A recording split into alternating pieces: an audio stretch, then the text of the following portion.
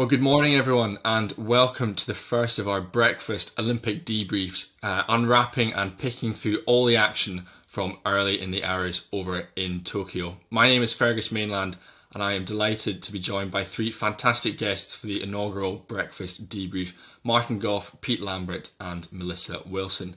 But before we dive into all the action that we've seen out in Tokyo, we've got a few bits of news to pick through, and the first of those, of course, is that Mo Sabihi will be one of the British flag bearers at the opening ceremony in Tokyo.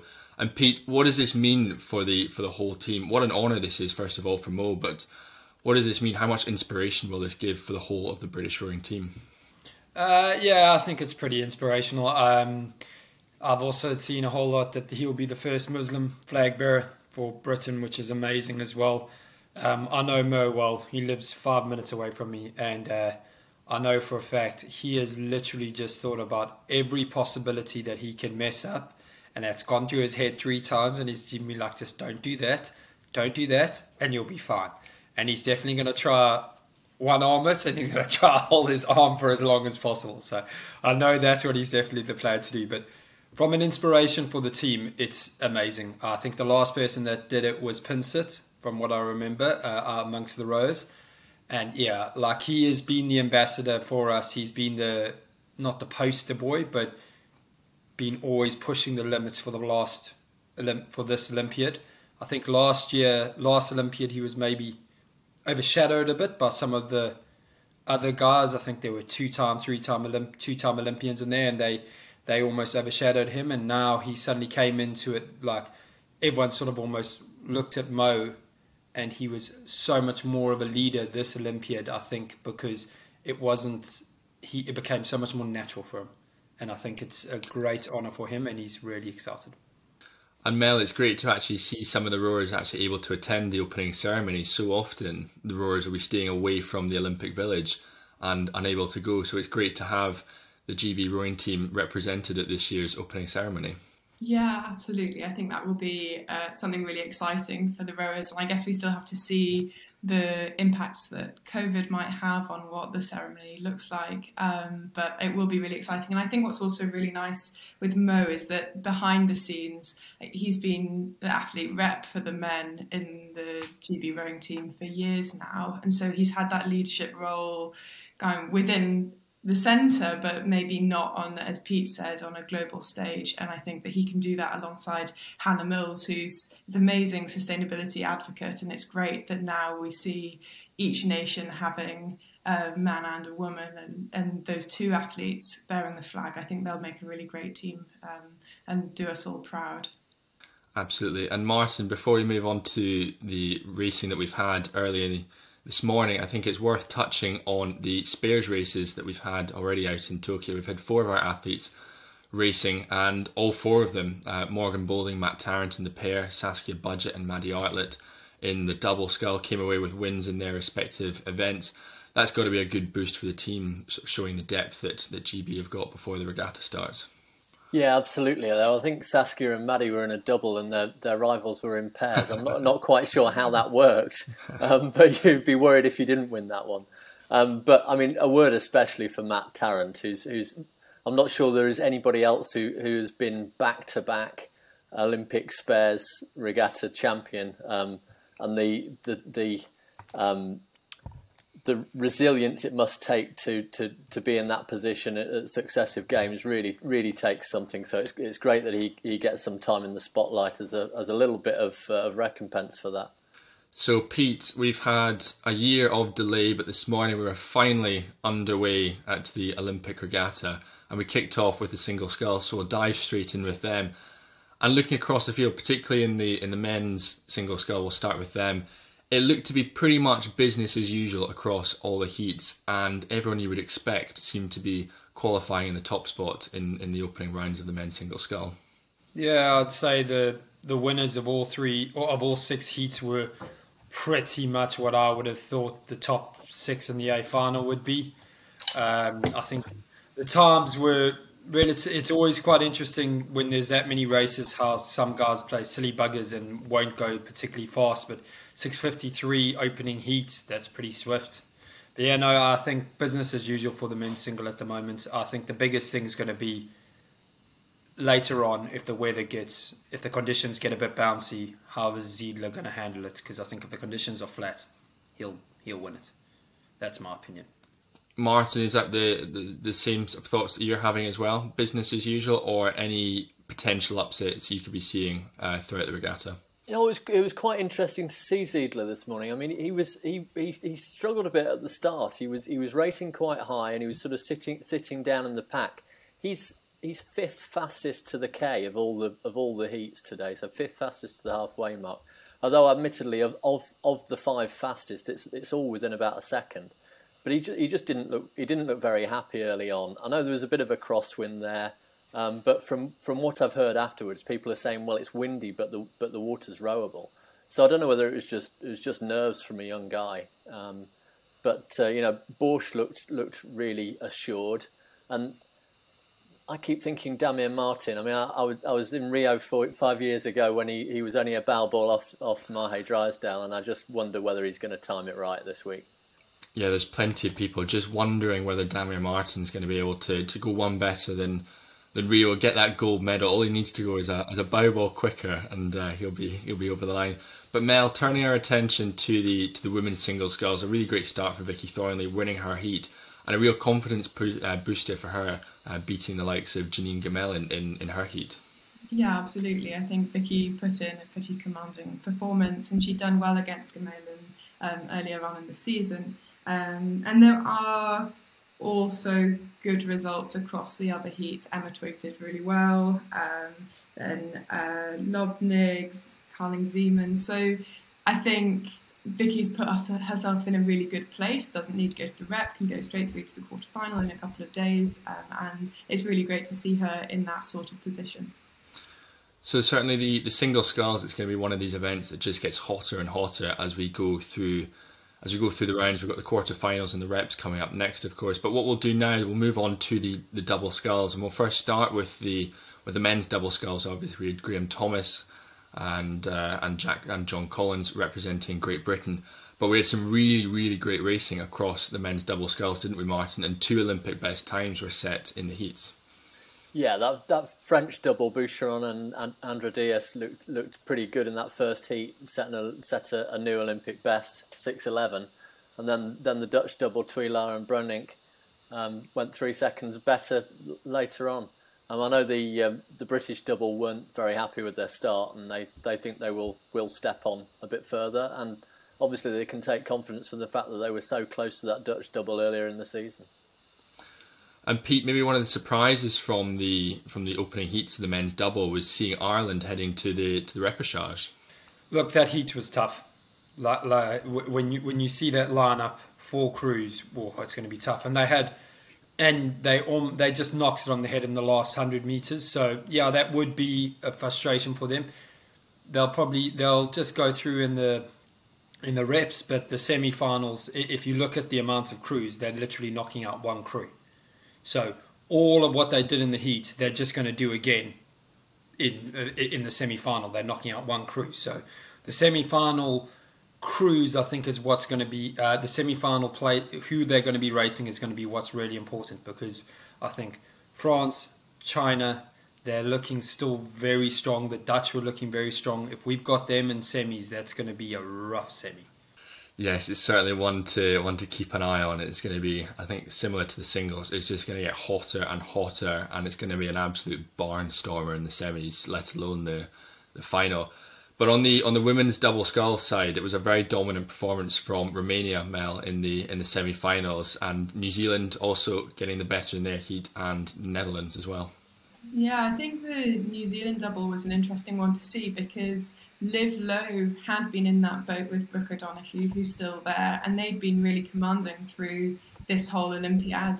They were world champions in 2019, always pushing right up at the top. But Liv is now across in the women's quad, which I know we'll get onto in a second. So it was really interesting to see that Brooke and her new partner are still punching right up at the top, even with that crew change.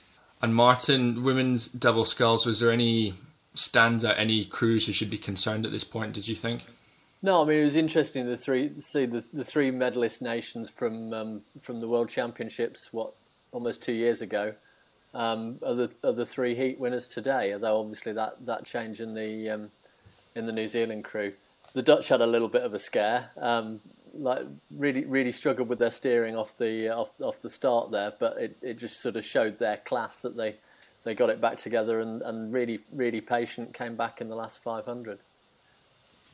While we're talking about the doubles, we should mention Graham Thomas in that men's double. I heard an interview with him straight afterwards saying there were a few tears behind the sunglasses. Having been in the squad for 10 years without making it to the Olympics, I think there was real relief when he felt today that he could finally call himself an Olympian. Yeah, great to see him out in the course, and of course second in their heat, behind the behind the Dutch. I'll say that. I'll do that bit again there. Yeah, Graham Thomas second, of course, in his heat behind the Dutch. So Pete, a really good confidence booster, second, but behind the crew who set the Olympic best time. Yeah, as I said, it's 13 crews, gets narrowed down to 12 for the semi-finals. So it's literally a clean slate after the reps as soon as it happens again. So it doesn't matter. I think they didn't have a great start, but if you think about what Graham's had to go through, 10 years in the team, and that's the first time he can call himself an Olympian, that's fine. You had a rough start. It starts again in the semi-final because they'll be grabbed for the semi. So Mel, we'll turn our attention now to the quads, and we'll start with the women's quad event. It was Germany and China getting the best in their respective heats. Great Britain heading to the repechage, but of course third behind Germany and the Netherlands. Is this where we would expect the women's quad to be? I think it's roughly in the ballpark based on the Olympiad so far. When we look at the first four crews who are straight through to the semis, you've got China, Poland, Germany, Netherlands, and they've always been the four crews through this Olympiad. I think, though, the British crew has shown real promise this season, and they got that silver medal in the Varese World Cup this year. And I think that their positioning, even regarding lanes for the rep, is it's a good place for them to be. So they're right between Italy and New Zealand, and whilst New Zealand was a bit off the pace in this heat today, given the fact that Liv Lowe, reigning doubles world champion, is in that boat, I would be looking at them. And given that, so the rep that they do is the first two crews of those full six contenders that go through to the semis. So I think that will be quite a fierce race. They're in a good position as the fastest qualifying crew, but Italy were half a second behind them. So it's great that they'll be sat in between Italy and New Zealand, and hopefully able to command the race from there. And Martin, those two race winners, China and Germany, no surprise really seeing those two dominant nations out in front and taking wins in the opening heats. Yeah, I mean, out in front, China were 4 seconds quicker than anybody else and well clear of the field. I know they kept pushing.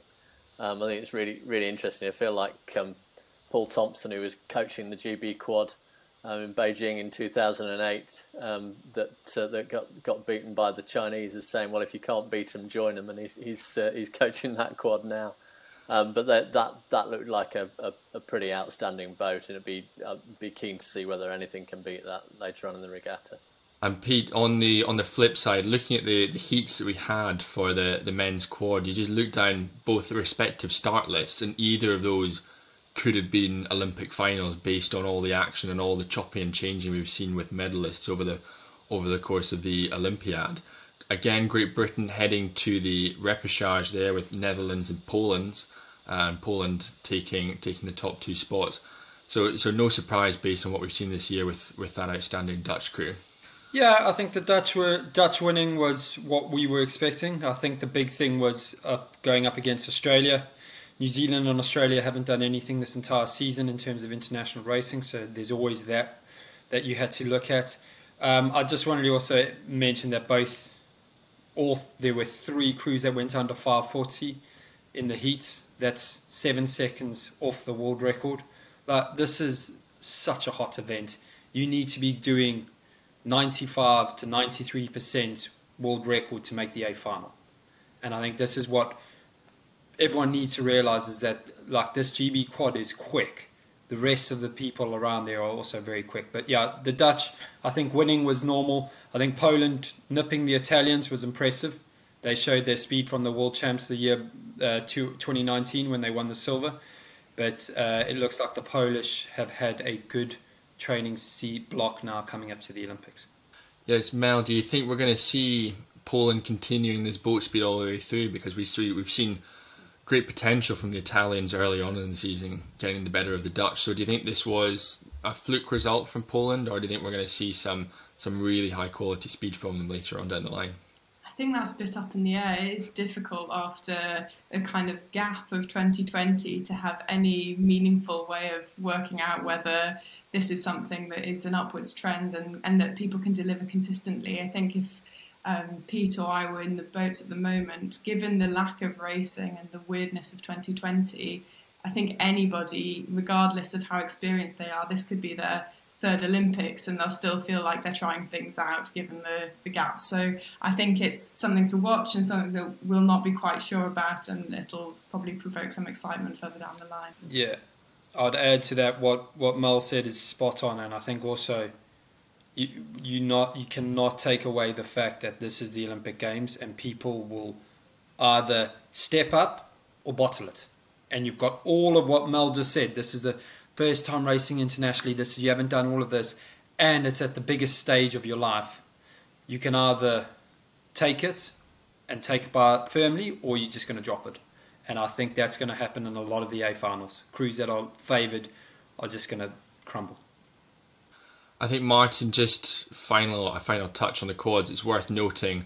It was great to see the Lithuanians out racing. Great to see they'd actually been able to get over and get themselves set up with only 5 days warning. Yeah, tough for the Lithuanians. Obviously, a bit of a strange situation with that Russian crew where they had some drug tests earlier in the year, and then the governing body suggesting that two of their athletes weren't, or their substitutes weren't good enough, and pulling the crew out, which just doesn't happen at international level. So well done to that Lithuanian crew. I mean, I know they didn't have a great race, but you can hardly blame them at such short notice. And the other crew I was watching quite closely was the Norwegian quad, because it was great to see Olaf Tufte. I think every Olympics I've been at, I've taken a photo of Olaf thinking it's going to be his last Olympics, and then he comes back 4 years later and has another go. 45 years old now, and he made his debut in Sydney. So it's great to see him still going, but I think he may struggle to get past the repechage. So that will wrap up all the racing we've seen from day one at the Olympic Regatta in Tokyo. We'll be back tomorrow morning for the second of our breakfast debriefs, and we'll be looking at the reps for the single sculls and the double sculls, and then we start to see the pairs, the lightweight doubles and the coxless fours making their debut in Tokyo. So my thanks to Martin, Pete and Mel for joining me for this Olympic debrief, and we'll see you all next time.